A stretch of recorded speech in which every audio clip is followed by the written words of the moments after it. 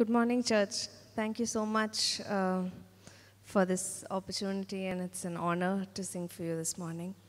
I'm going to be singing the song called, the famous hymn called Amazing Grace. It was actually written by this man named John Newton. He must be very familiar to all of us, but the point is that pain was not a stranger to John Newton in his life. When he was born at the age of 7, he lost his mother, and then he went into the Navy, ran away from the Navy, got tortured, became a slave, and then eventually became a slave ship captain. And he did not like the concept of God. He did not believe in the concept of God. But eventually, one day when he was on a ship in an 11-hour storm, he called out thinking that he was going to die, and he said, "Lord, have mercy on us."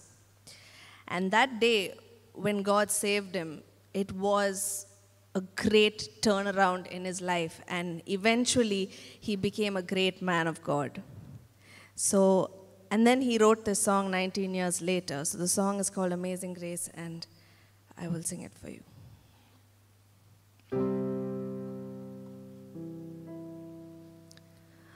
Amazing grace, how sweet the sound that saved a wretch like me.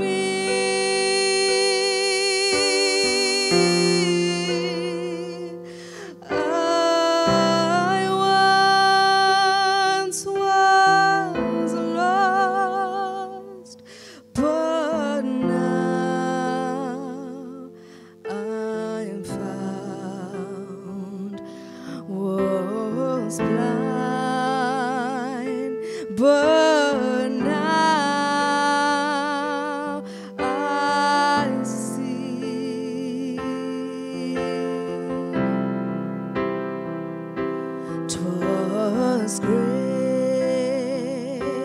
that taught my heart to fear